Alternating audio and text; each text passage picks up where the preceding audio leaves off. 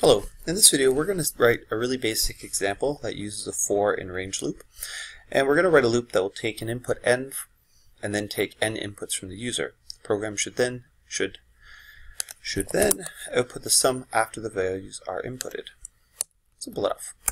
So in this case, one of the key ideas here is that I can actually take a variable and use that variable to influence how the loop runs.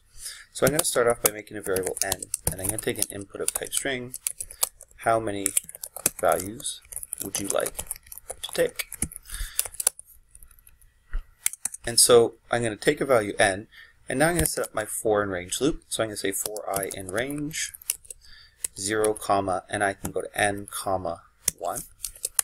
So my counter is going to start at 0, and it's going to continue as long as it's less than n, and it's going to change each time by 1.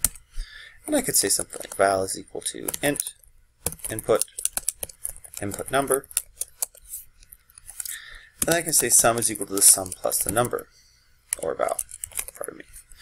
Now I do have a little problem here, and you might identify, and this is a good one to make sure you can identify, is that the fact that, be careful, I'm using sum in a self-referencing assignment statement for the first time. So the problem is sum has no value. So we have to make sure we come up here and we declare sum, and we initialize it to some value. So if I run this now, it says how many, let's make this a little better. How many values would I take? I can take 3 values. I'm going to say 1, 2, 3, and my total is 6. I could run this again, and I'm going to take 6 values. I'm going to say 5, negative 5, 0, 1, 3, 4, and I get 8. So again, really simple example, but what we're trying to illustrate here is the fact that you can actually take a variable input and then use that to influence how many times that loop runs.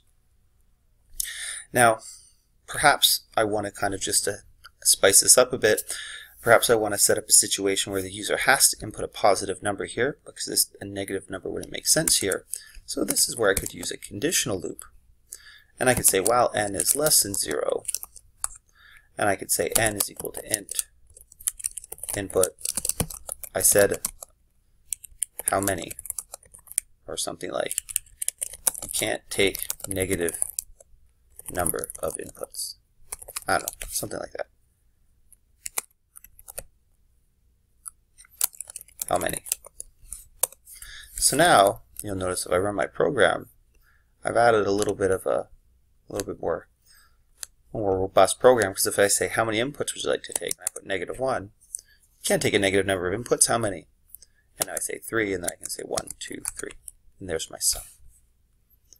So I hope this video helped. If you have any questions, don't hesitate to ask.